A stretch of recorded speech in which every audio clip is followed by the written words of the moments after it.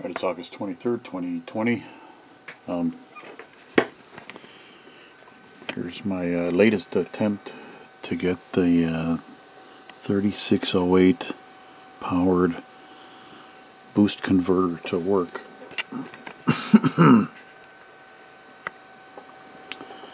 I set it up with the 2D cells to go at 24.5 volts, and now I've hooked it up to the 4 cells.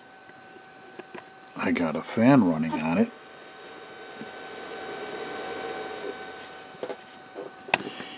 and let's see if we can see this here.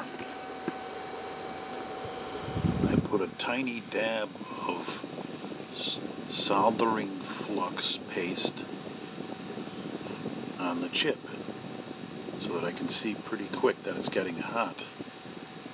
And so far, running off like 6 volts, it's not even getting warm. And what I'm going to see now is if I can hook it up to the power supply here.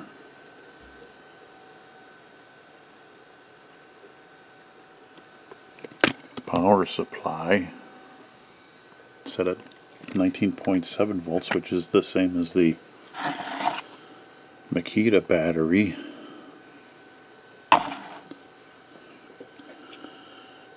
And not get the magic smoke.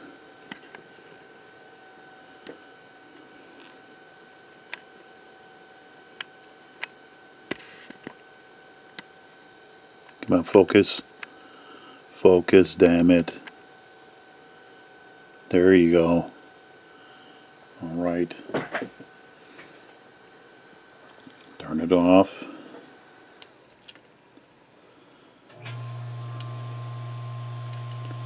Unhook the battery. Sorry, the water pump just turned on, so we won't be able to hear the fan probably.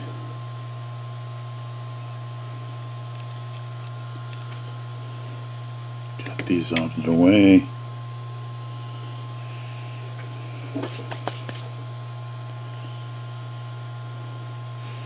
Attach the power leads to the electrodes.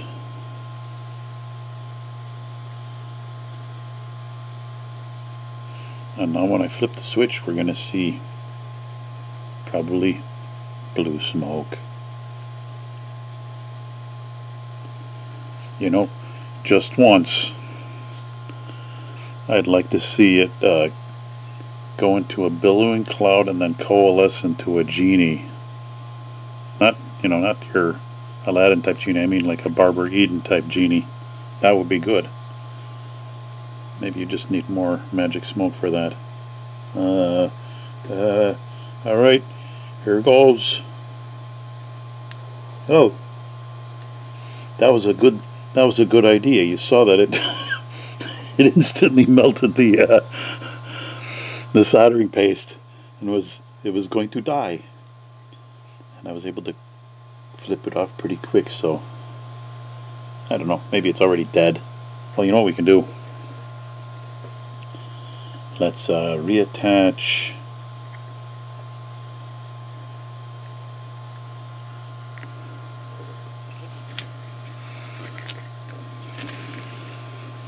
four cells and see if it still works. Who knows, maybe we'll still get smoke when we turn it on because it's already damaged.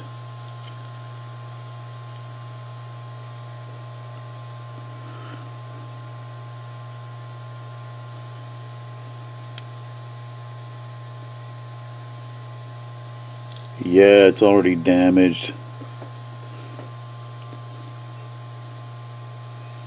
See how slow the fan is going? It's barely turning because it's only getting 5.11 volts. So, yeah, let's see if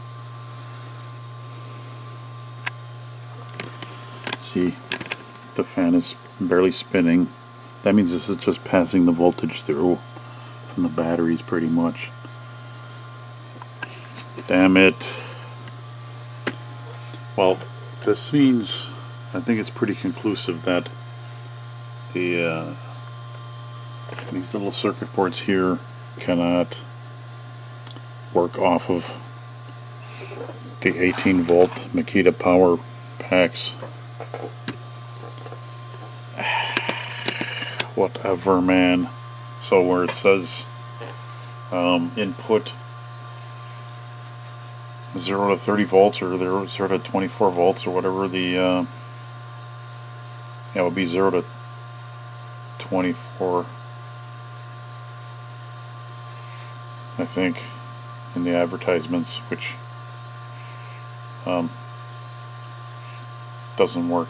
It's a lie, because even without a fan hooked up to it, it was just instantly frying it before. That's what most of them died from. And then I read somewhere, I think in the comments of one of the videos about this thing, that not having a load on it will also kill it.